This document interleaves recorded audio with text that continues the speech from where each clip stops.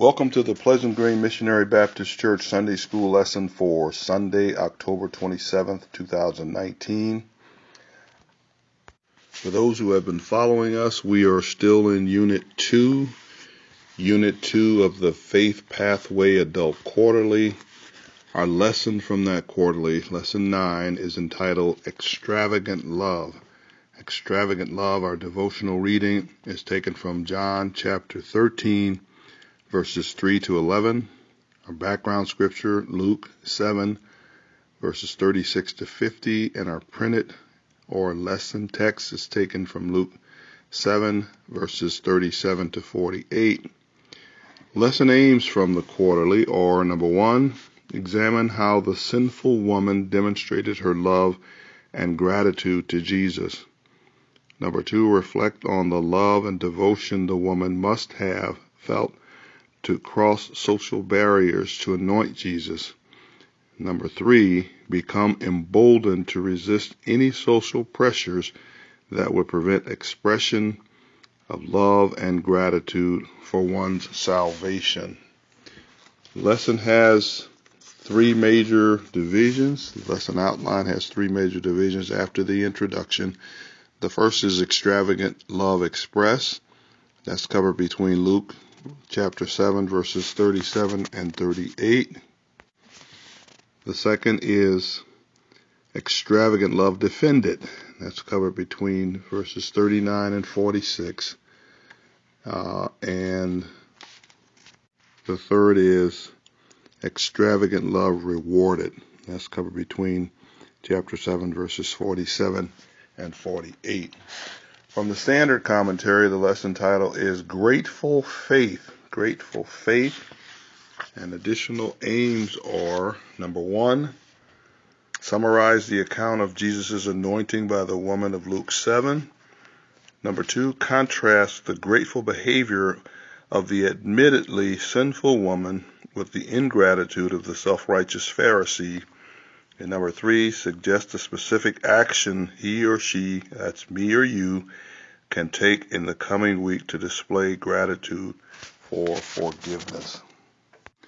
Now, if you will recall last week's lesson, it was also taken from Luke. Luke chapter 7, verses 1 to 10. The background for that lesson was Jesus had just completed speaking, or actually preaching the Beatitudes in the plains outside of Capernaum. He came into Capernaum and was met by Jewish leaders who asked him, who beseeched him to come and heal a centurion who was worthy, centurion's servant. After that, and we know Jesus was told later not to come into his house because he wasn't worthy, and neither was the centurion worthy to come to him. And he said, "But speak a word." And Jesus really was marveled at his faith and said he had not seen such faith in Israel. Immediately following that, Jesus moved on to a small town called Nain, where he saw a funeral procession, and they were proceeding to bury the only son of a widow. Jesus had compassion. He touched the coffin, raised the young man, and restored him to his mother. And that astonished the people around him, and the fame of him spread widely around the region. And then Jesus was sent questions by the disciples of John the Baptist about who Jesus was, if he was the one that they were expecting, and if not. And then Jesus, of course, responded to them by telling them to go back and tell John what they had seen and what they had heard. And then he goes on to praise John, saying that there was not one born of woman that was greater than John. And that leads us up to today's where we pick up the narrative and today's lesson. Jesus had been invited to the home of a Pharisee to dinner, and he accepted the invitation. We're not sure why he was invited. Perhaps the Pharisee had some honest questions for Jesus, or perhaps he intended to try and entrap him in his words. We know that was pretty characteristic of the scribes and the Pharisees and the priests, to try and entrap him and try and defame him. But we're not sure what the motive was for inviting Jesus, but he accepted the invitation. And Jesus had already said, just prior to where our lesson text picks up, that he was called a friend of sinners and a a friend of publicans and sinners. And so we're going to see in our lesson text today how the Pharisee who invites him had some thoughts that Jesus obviously was able to discern and comment on that were certainly pretentious. We're going to read our lesson text now, and then we'll get into verse by verse discussion. So beginning at verse 1, now when he had ended all, gone back to our previous lesson text for a minute, beginning at verse 37, chapter 7, verse 37. And behold, a woman in the city, which was a sinner, when she knew that Jesus sat at meat in the Pharisee's house, or sat at dinner or a meal in the Pharisee's house, brought an alabaster box of ointment, and stood at his feet behind him, weeping, and began to wash his feet with tears, and to wipe them with the hairs of her head, and kissed his feet, and anointed them with the ointment. Now the Pharisee which had bidden him saw it, and spake within himself, saying, This man, if he were a prophet, would have known who and what manner of woman this is that touches him, for she is a sinner. And Jesus answering said unto him, Simon, I have somewhat to say unto thee. And he said, Master, say on. There was a certain creditor which had 2 debtors. One owed 500 pence, and the other 50. And when they had nothing to pay, he frankly forgave them both. Tell me, therefore, which of them will love him most? Simon answered and said, I suppose that he to whom he forgave most. And he said unto him, Thou hast rightly judged. And he turned to the woman and said unto Simon, Seest thou this woman? I entered into thine house. Thou gavest me no water for my feet, but she hath washed my feet with tears, and wiped them with the hairs of her head. Thou gavest me no kiss, but this woman, since the time I came in, hath not ceased to kiss my feet. My head with oil thou didst not anoint, but this woman hath anointed my feet with ointment. Wherefore I say unto thee, her sins, which are many, are forgiven, for she loved much. But to whom little is forgiven, the same loveth little. And he said unto her, Thy sins are forgiven. And our key verse is verse 38, and we'll read that again. She stood at his feet behind him, and began to wash his feet with tears, and did wipe them with the hairs of her head, and kissed his feet, and anointed them with the ointment. Now, in the way of just a little more background, when a dignitary or Pharisee gave a banquet, it was not exclusive. It was not exclusively private, especially if he held it in a courtyard where the public could actually stand around and be spectators and hear what was being said.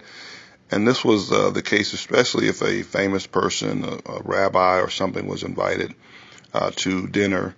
And so there were people, members of the public, that were no doubt standing around this banquet that this Pharisee was holding for Jesus. And so the woman that's we're going to be learning about in just a minute, or reading about in just a minute, was not altogether out of place, even though she was, and that she was a known sinner. And so there was probably some trepidation on her part with approaching Jesus in this setting. So let's just pick up at verse 37. And behold, a woman of the city, and she's not named here. There's a parallel passage in Matthew 26 and Mark 14, where a woman named Mary is named, and she also brings an alabaster box of ointment and anoints Jesus' head. But not to be confused with that incident, this woman is not named. She is a woman of the city, and that suggests something right there. When she knew that Jesus sat at meat in the Pharisee's house, brought an alabaster box of ointment.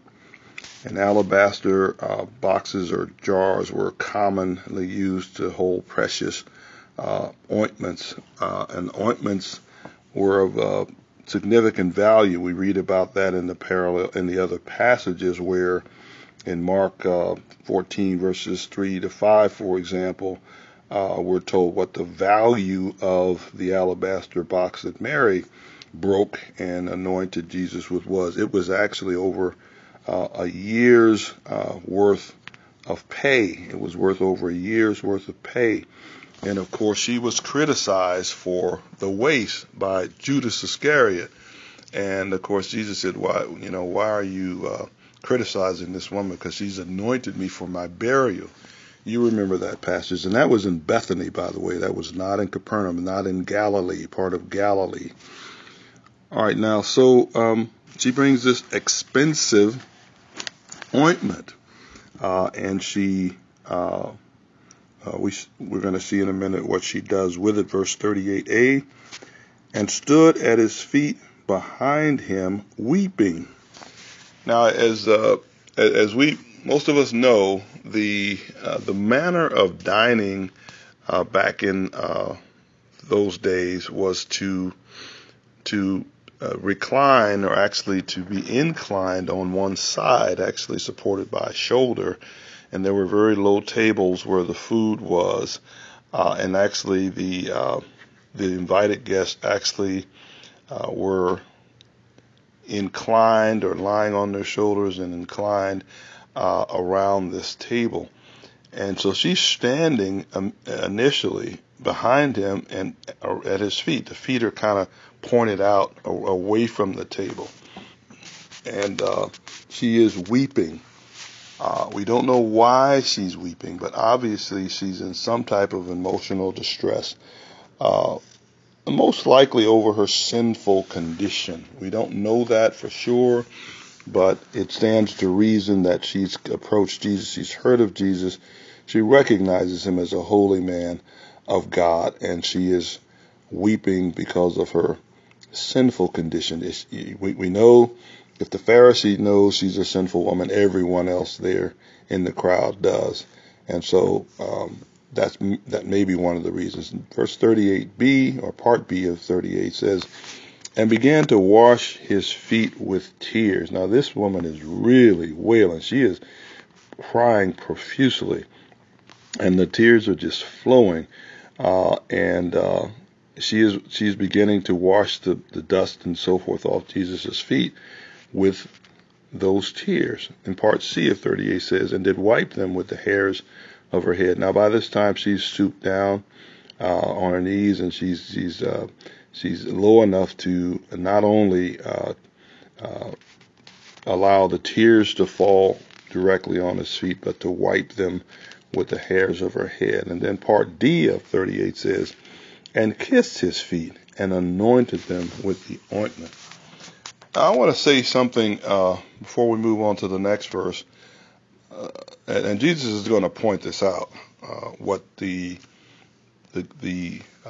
master of the house, the one that invited him, neglected to do was something that was relegated to the lowest person in the house, a slave. So this woman is really performing an act of great humility, and she's not doing it being to pretend to be humble. She's being genuinely contrite and humble, and really showing her affection and adoration for Jesus and what she's doing in washing his feet with her tears. And of course, she's being extravagant in anointing them with this very valuable ointment. Now, again, he recognizes her as a sinner, so she is apparently a notorious sinner. She's known for perhaps prostitution or being an adulteress, but it's something that, again, the public knows in general knows about. But we can't really speculate as to what kind of sinner she is, because we really don't know. The text does not tell us that. But the main point is the Pharisee has sized Jesus up and said within himself, this man is really no real prophet, or he would know what kind of woman this is. And furthermore, he would not let her touch him because she is a sinner.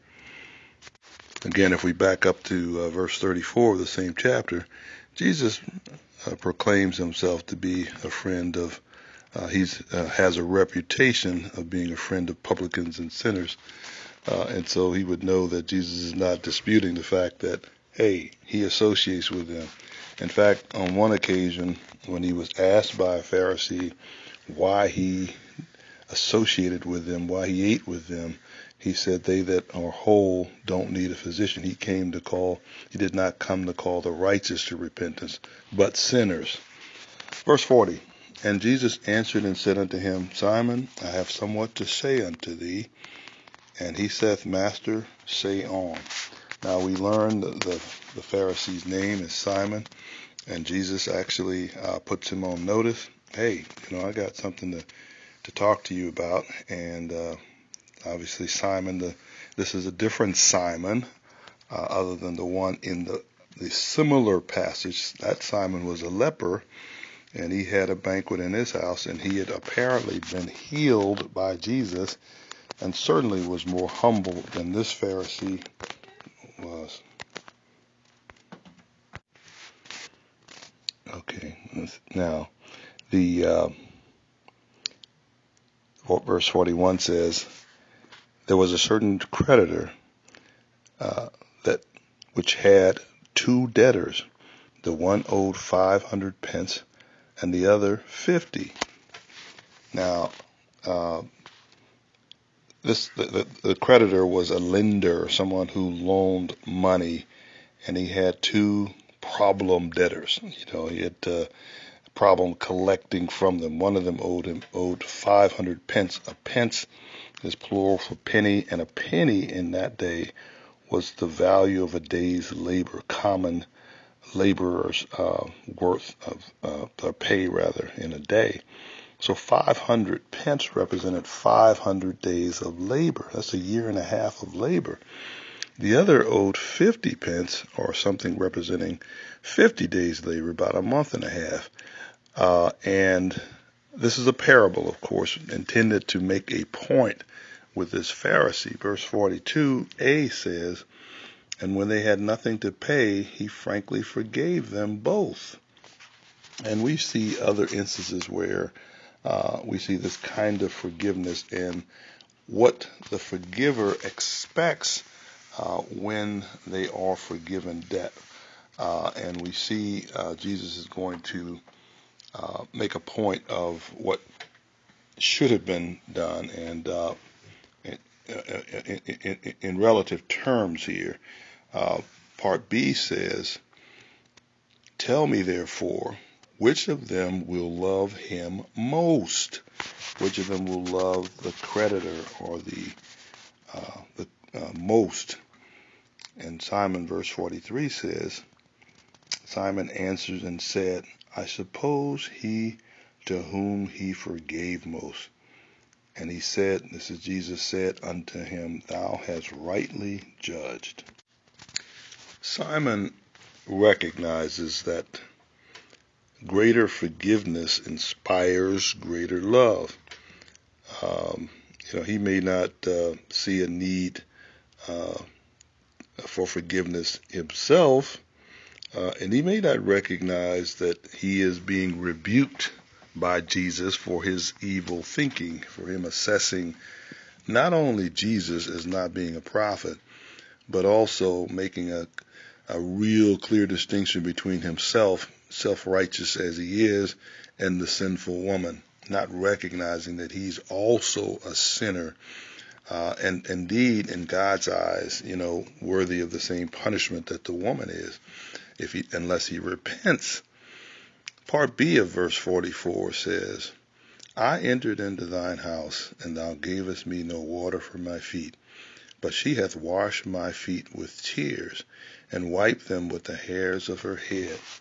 Now, it was customary in that day for the guest to be afforded a washing of his feet when he entered the host's house, and that washing was to be done by a servant or a slave, and the lowest servant, the job usually fell to the lowest servant in the house, and it was because of the conditions of the day. They wore sandals, and it was easy to get their feet dirty and dust on their feet, and the fact that they reclined at the meal, that was really good to have clean feet. We know that Jesus washed his disciples' feet during the meal, during the Last Supper.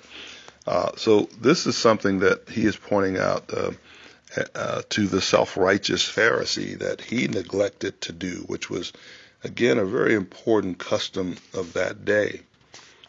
Verse 45 reads, Thou gavest me no kiss, but this woman, since the time I came in, hath not ceased to kiss my feet. Now, what is he doing here? He is contrasting what Simon neglected to do with what the woman did, and not out of compulsion, not because she was required to do this, but we'll talk in a minute about what her motivation was. And so he is saying, he's citing another custom of that day, and that was to give a kiss of affection to show that you appreciated the person. It was to show, so they showed a measure of affection in doing that. Even today, it's customary to greet with a kiss, and on the cheek.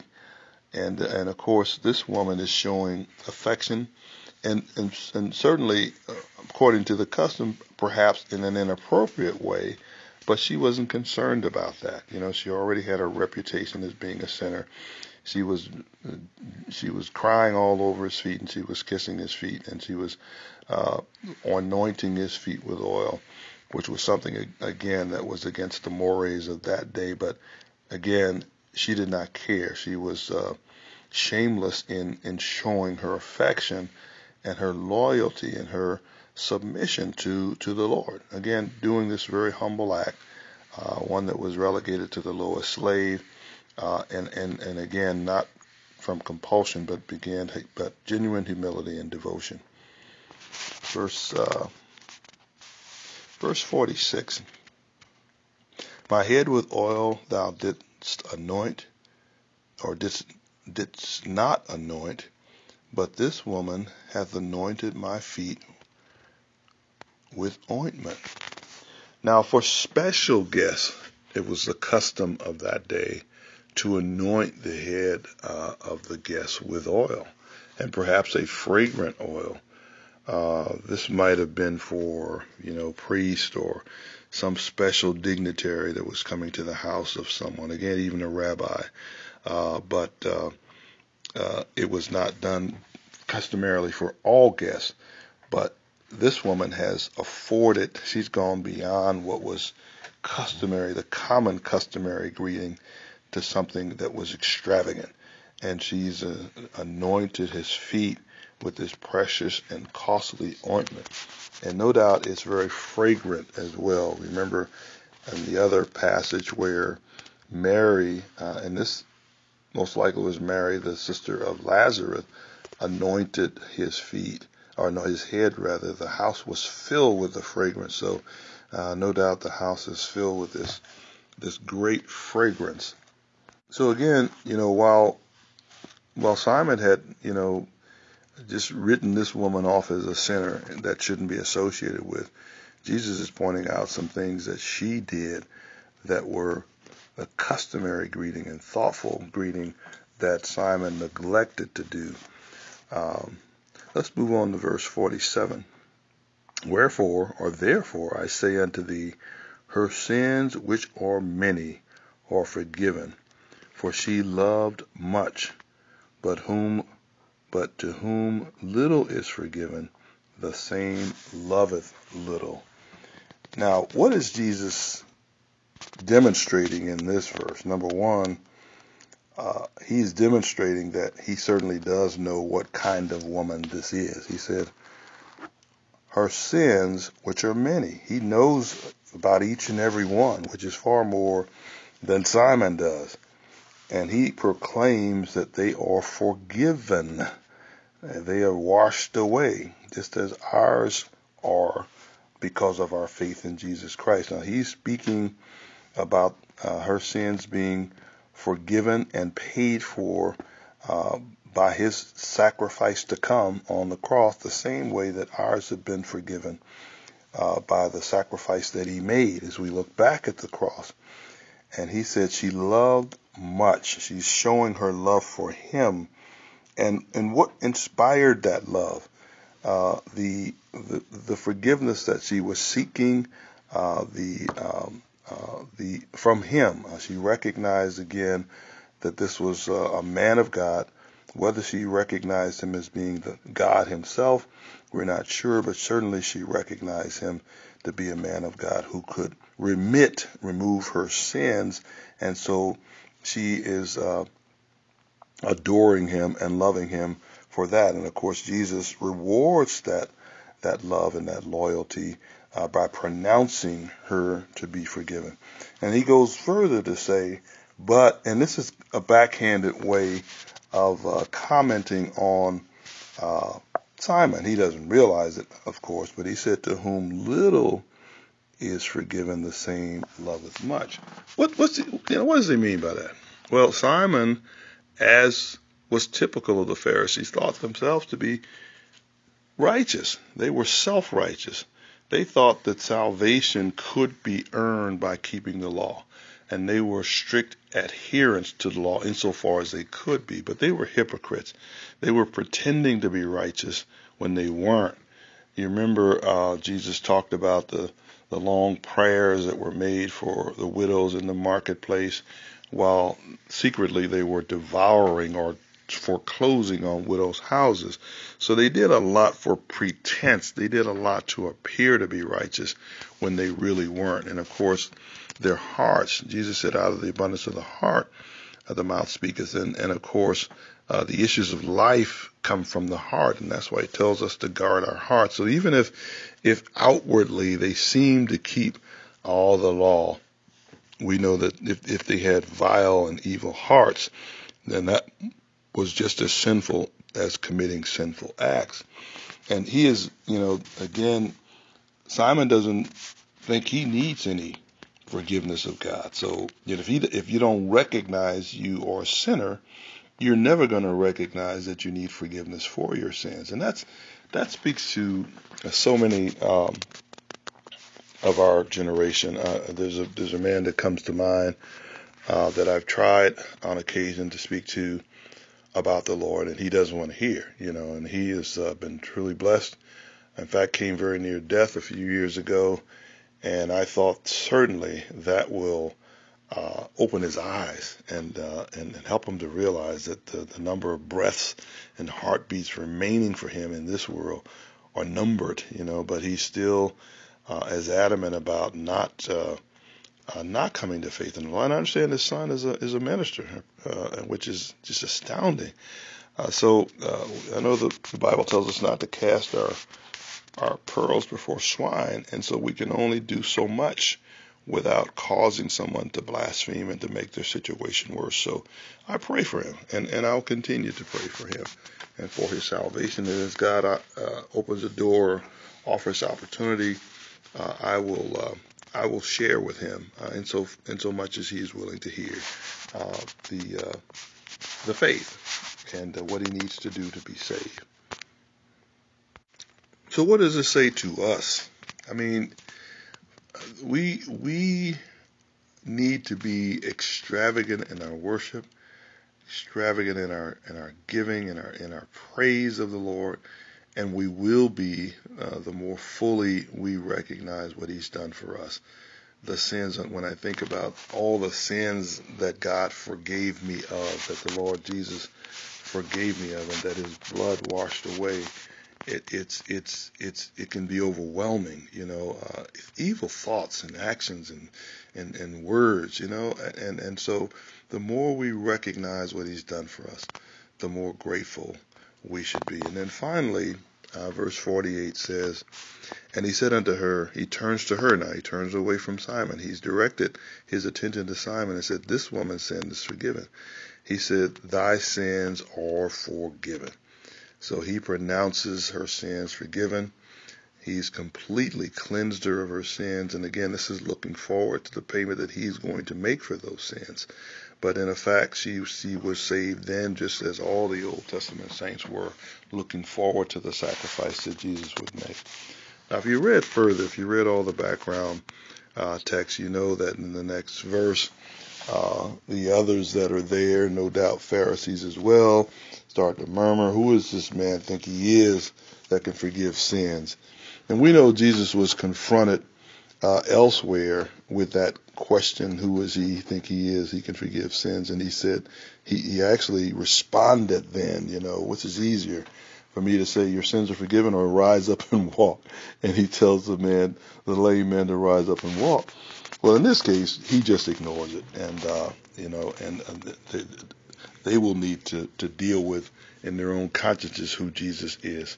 So I think the takeaway again for us today is to recognize that we need to be really extravagant in our worship, extravagant in our devotion.